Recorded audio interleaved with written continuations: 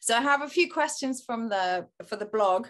How did the London Afrobeat Collective come to be? I know it predates you, but tell us a bit about how it started and then also how you joined. So the band started many, many years ago before I joined. They've been when you were just in nappies. So they've been going on for over a decade, and I joined in 2016.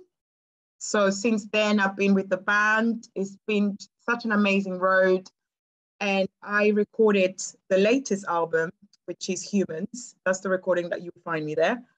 So I remember when I joined the band, they released Food Chain, which I thought was an amazing record. I was very attracted to the project anyways. I knew about them, especially because they went to Nigeria, and I was like, I need to join this band. Are you from Nigeria? No, you're from Congolese. I'm Congolese, but I was attracted to the fact that, they played at the shrine, it was that's like commitment. And the album Food Chain is probably one of my favorites anyway. I love that record.